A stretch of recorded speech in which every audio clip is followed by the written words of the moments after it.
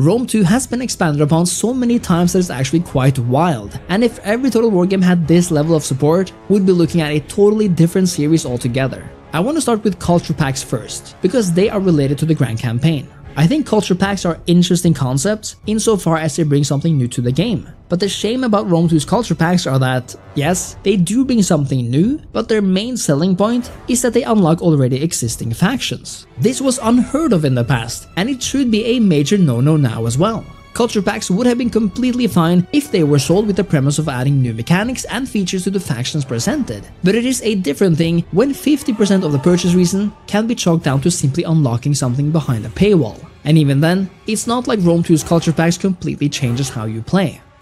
The most egregious of the culture packs is the first one, the Greek States pack. This unlocks Athens, Sparta, and Epirus, 3 factions that are so base game material that it hurts. They do come with some unique buildings and units and the like, but it's not like this justifies it. Further, playing these factions as opposed to the Romans or the Seleucids really highlights the extreme disappointment that constitutes Greece. There are so few cities in Greece, yet quite a few factions, that most of them only own either 1 or 2. Sadly, it feels like Rome's province system sabotages a region like Greece, since it doesn't really allow for both smaller and larger cities to coexist even though this map is vast enough for it. I just feel like playing like either of these factions is awkward, since even though in its heyday Athens was a true colonial hegemon, Rome 2's province system and the lack of cities sadly doesn't allow for this kind of granularity and variety in what form of empire you wish to create. This also goes for the next culture pack. The Pirates and Raiders culture pack aims to bring you a new experience based on the Balkan cultures, opting for a focus on raiding through bonuses and buffs to these features. But you still play Rome 2 the same way essentially. It's not like these so-called pirate factions can create pirate outposts on faraway shores, infiltrate the cities of foreign empires, and create pirate bases there, and make their economy reliant on your connections and mafia mentality.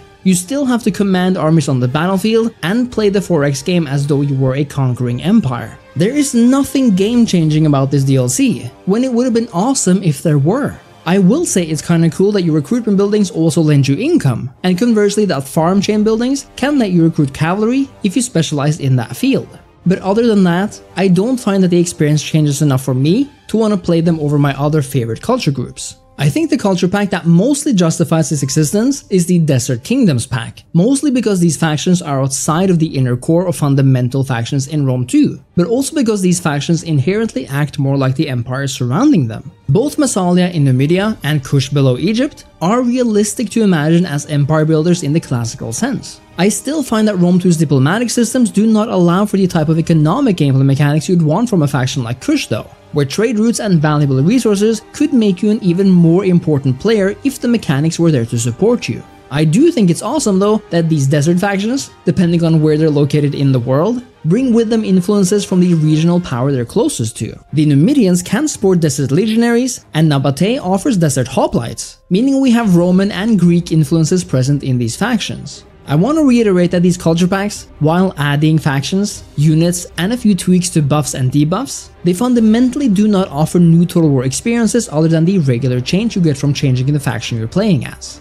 Creative Assembly might have learned their lesson post-Warhammer, with every new lord there having their own unique mechanics or spin on things, but this is not the case in Rome 2. And while it is valid to want to play as new cultures in different regions, there is not enough here for me to personally want to recommend any of these culture packs unless you have a personal affinity towards them and they're also on sale. Onto the main meat of Rome 2's DLC now, and we're finally talking expansions. In my opinion, the main meat of a good old Total War DLC is the expansion. That experience where you get a whole new map with a remixed set of factions, new technologies, and the whole shebang. In other words, a new experience. The fact that expansion campaigns on the whole is where Total War offer new stuff in their games kinda sucks to be honest. But Rome 2 might ironically be where this is not the case, since as we've seen, CA actually came back to improve on the Grand Campaign years later. But that doesn't necessarily mean that what makes it into an expansion also manages to improve the Grand Campaign, which I truly implore Creative Assembly to start thinking about doing. The first expansion, or as they are now called, Campaign Pack for Rome 2, is Caesar in Gaul. What I'd like to call a very natural first step for a Roman-themed game indeed. Caesar in Gaul adds a whole new map to Rome 2 focused on Gaul and parts of northern Italy. I've always loved focused maps, because I find that they appear so much more realistic and immersive than their Grand Campaign counterparts. I mean, in reality, regions are so much more than just 1 or 2 cities, and campaign packs like these do help to explore that fact and reality. As such, Caesar in Gaul is mostly about Caesar and his Roman faction, and the many Gallic nations opposed to each other and to him. If you love Gaul and that most classic of Roman wars, and if you crave going up against waves of slightly less powerful versions of Asterix and Obelix, then this is certainly the place to be.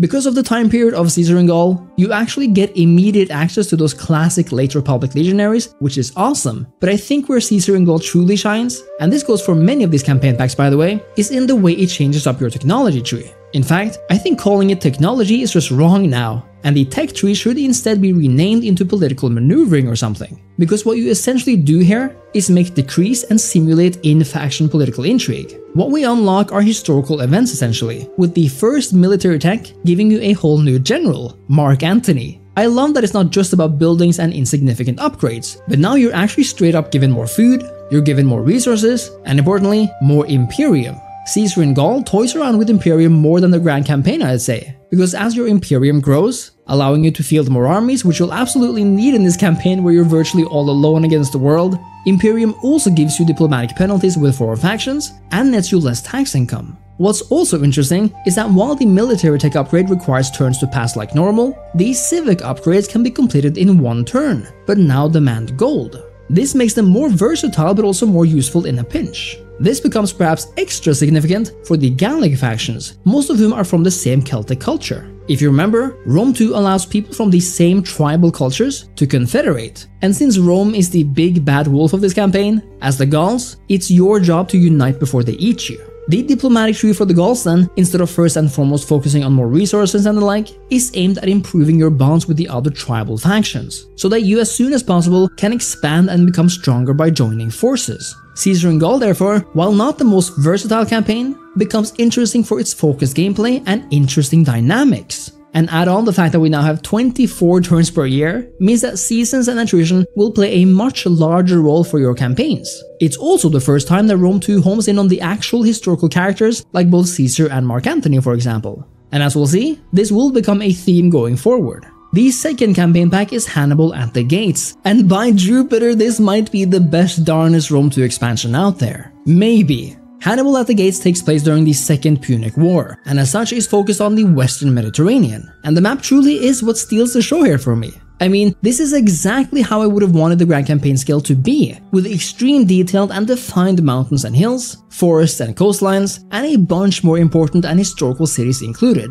Since we're now also more focused, it allows for Hannibal at the Gates' main gameplay design, namely the war between Rome and Carthage, but importantly, their allies, to flourish. You see, both Rome and Carthage begin this game with defensive allies, military allies, enemies, and even client states, meaning we have ourselves a war between superpowers from the get-go. This sort of established faction dynamic is something that completely turns the Grand Campaign's starting position on its head, not just because you begin as rather powerful now, but because you have so many factions you deal closely with from the beginning. You see, more than anything, Hannibal at the Gates is actually about getting your alliance to victory rather than just your own faction. This is also why both Rome and Carthage both have a diplomatic tech tree that strongly focuses on improving relations with various cultures on this map, with one important distinction. The Romans will, alongside the Italians and Africans, improve relations with Iberian peoples, while Carthage, on the other hand, improves it with Celtic factions. This encourages each faction to hit the other where it hurts and with the people the other is closest in proximity to. For you see, even though your alliances and vassals last longer now, a lot can happen in the many turns this campaign spans, especially when the going gets tough and you're seeing your resources depleted.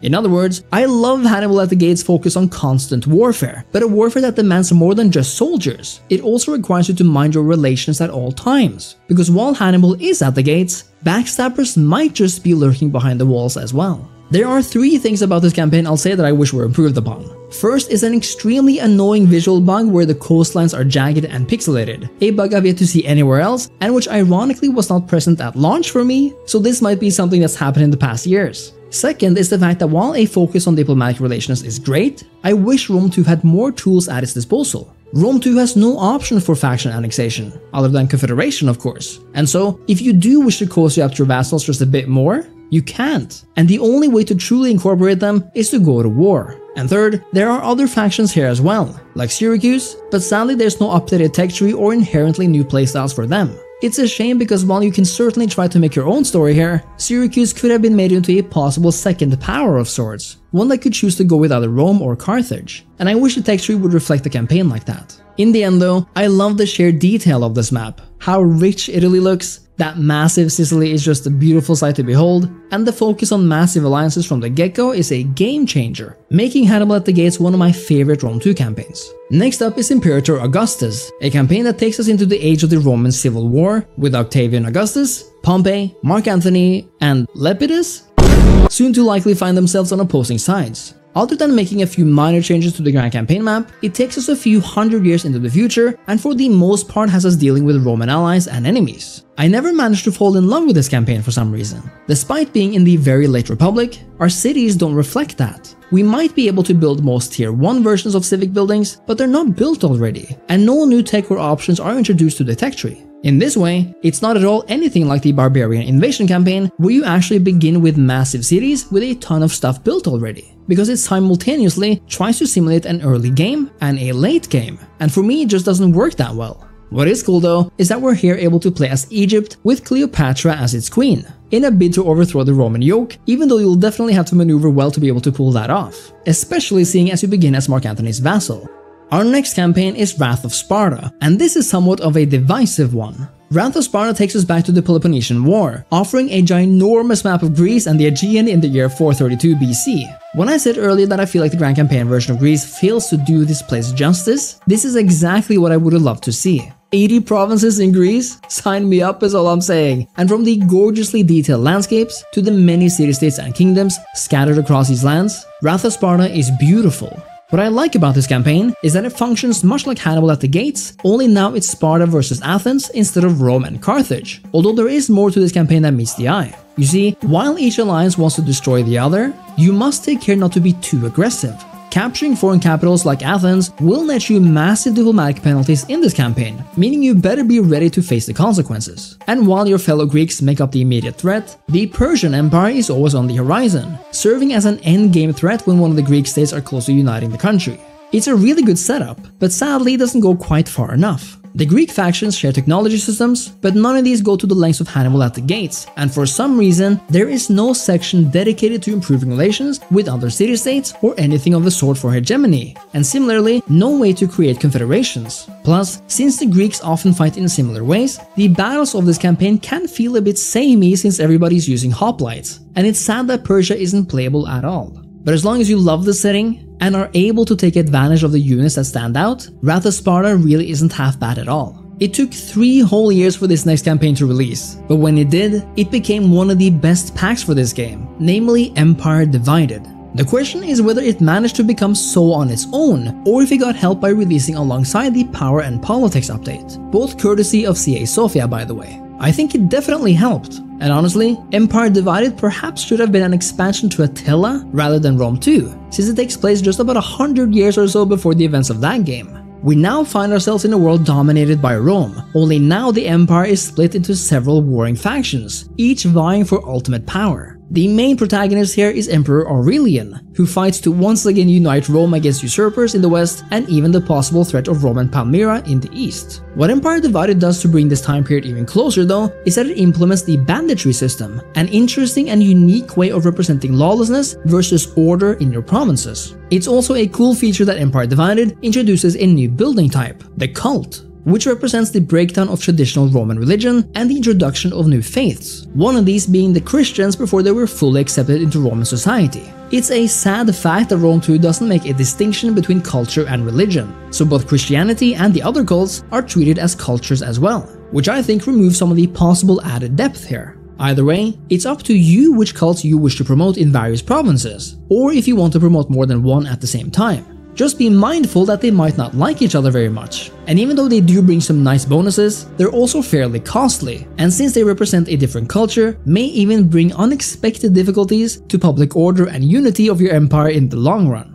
The crisis of the 3rd century is an interesting time period indeed, and on the battlefield, it's evident that we are finding ourselves in Rome's transition period from that classical empire to the late empire and the evolving armor and outfitting of legionaries and Roman cavalry. All in all, despite a few shortcomings, Empire Divided offers a grand-scale campaign on essentially the same map as Imperator Augustus, and even though I would have liked a new and expanded map, I find it charming and a very interesting choice of a hitherto unexplored setting. But, despite an affinity for certain settings, we might just have saved the best for last. Rise of the Republic, the very last campaign pack, which released as late as 2018 if you can believe it, sees us travel all the way back to the 4th century BC, when Rome was still a wee lad. I take back what I said about wanting Hannibal at the Gates map scale for the Grand Campaign, by the way. This is the scale I want. This truly massive and uber-focused map of Italy, which is simply stunning, and lends so much more depth and detail to every faction and region involved. And there are quite a few playable factions here actually, ranging from the Romans, who finally have a port in the so often forgotten city of Ostia, to the various Etruscan tribes, the Samnites, and even Greeks over in Syracuse and the south of Italy. Their technology trees vary slightly, and I particularly like that the Etruscan tech tree considers the Romans to be their silly little brothers, but at least a brother who can be traded with. But what truly makes Rise of the Republic so much better than anything else out there is because it's actually using a quasi-Warhammer/Troy game system of unique faction mechanics. The government type window has been exchanged for actual gameplay mechanics, which is such a great change that I cannot actually believe CA Sofia managed to implement it in Rome 2 of all places. As Rome, you're able to now choose between 2 abilities called elections. You can now elect consuls, requiring that you have at least 2 experienced generals, and you can elect a dictator, having it lasting a few turns, but netting you some great buffs for that duration. You can even choose which generals you'd like to appoint, making the game feel so much more personalized and historical. The Etruscans will hold a summit, ending in a buff to either a military or civic aspect of the game. The people of Syracuse can sponsor colonial voyages, bringing back faction-wide bonus resources, while the Greeks of Taras are more philosophical in nature, allowing them to speed up their tech research. The Samnites are able to instantly spawn a 20-unit army, and the Gauls of Senones will receive perks to generals when fighting specific cultures. This is quite literally what Rome 2 needed from the start, and what every classic historical total war game have lacked. And you see how this functions as something of a prototype system for Troy, which CA Sofia went on to make just 2 years after. What's awesome though, and kind of hiding out in the shadows across the sea, is Carthage, who at this point is the undisputed superpower of the Western Mediterranean. But just like in Wrath of Sparta, they're kind of hanging out where they are, on Sardinia and parts of Sicily, until something major happens, and a worthy opponent is crowned in Italy. It's a great way to create an endgame crisis, even though Rise of the Republic overall offers a tougher campaign than most. I love the idea of an Italy that isn't just Rome and like 2 other factions, but to see it at this early stage, a stage when Roman supremacy was far from decided and had yet to even hang in the balance. It's just awesome, and it's reflected even on the battlefield, where these early unit types are well modeled and has a distinctly different look than the much later period. With all of these factions considered, it truly is a fantastic campaign, and I'm happy it became the final addition to the Rome 2 saga. From its reveal in 2012 to the final campaign pack in 2018, Rome 2 has been on a longer journey than most games out there, and is such a vastly different product from its release that is kind of mind-blowing. But I think it's the case for many that if you didn't like Rome 2's fundamental aspects on launch, like the way battles worked, the provinces and so on and so forth, you probably wouldn't enjoy it all those years later either. And that's fair, of course. Rome 2 is not the product I wanted it to be, but it is a simple fact that it has come much closer to fulfill my expectations for it. And in some ways, although not all, as with the mechanics and depth of a campaign like Rise of the Republic, even surpassed them. Let me know your thoughts on Rome 2 throughout the years in the comments, and remember to leave a like and subscribe to the channel. It would also mean the world to me if you decided to join the channel as a member, which really helps support my work and will let me bring you more videos just like this one. Thanks again, Roma Invicta, and furthermore, I believe that Total War Attila's performance must be fixed. And I'll see you next time. Cheers.